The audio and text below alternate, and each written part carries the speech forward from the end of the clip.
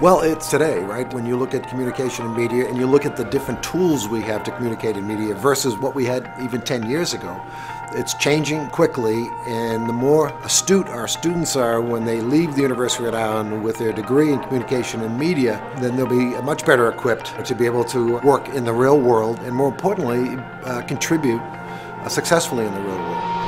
I think the Harrington School is going to allow us as different majors to come together and adapt to a world that is constantly changing in the form of communications and social networking and new technology. Due to the generosity of Dick Harrington, we now have the Harrington School of Communication and Media. It's a dream that has become a reality. It's exciting times. The mere fact that we have a clean slate, not only myself, but everybody in the school is excited about doing it, then the opportunity we have to really create one of the best in the world is right in front of us, and it's up to us to make it happen.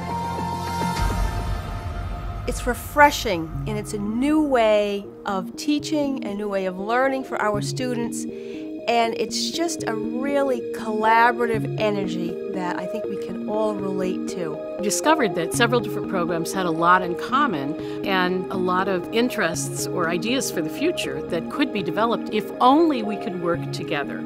And those programs included communication studies, film media, journalism, library and information studies, public relations, and also writing and rhetoric.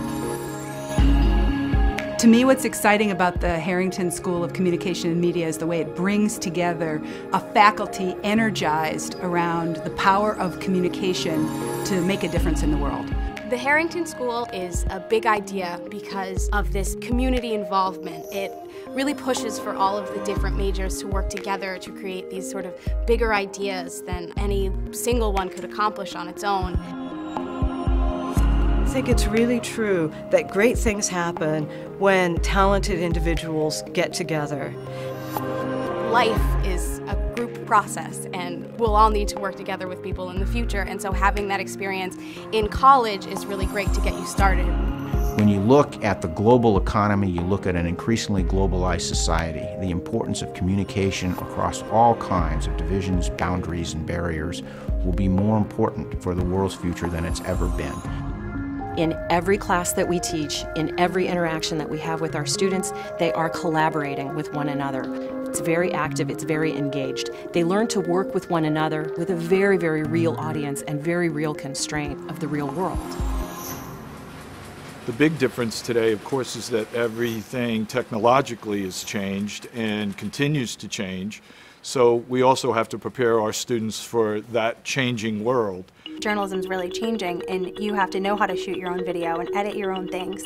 And we've been able to do all of that within our classes, so it's really great.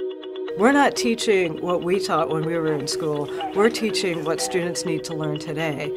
And as part of the Harrington School, we're all coming in and thinking about the future, what students need now and what they're going to need 10 years from now.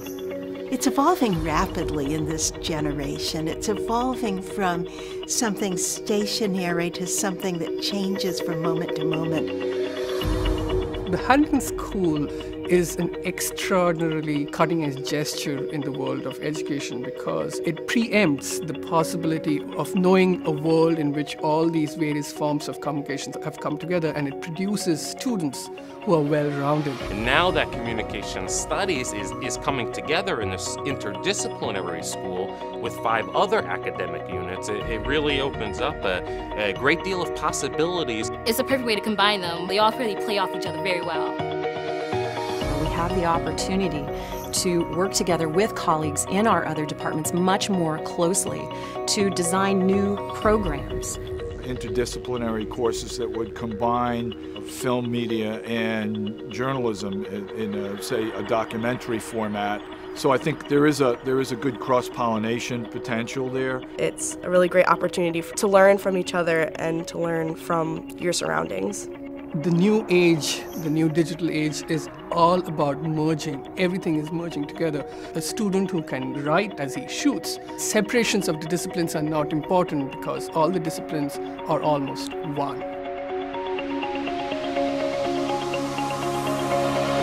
That's what we do. We think big, and regardless of the size of the state, we're going to give you everything that we have, and it's going to be a great journey. The students who come into the Harrington School of Communication and Media now have an incredible opportunity to be at the beginning of this new school, and they're going to be the ones who really make the reputation of the school.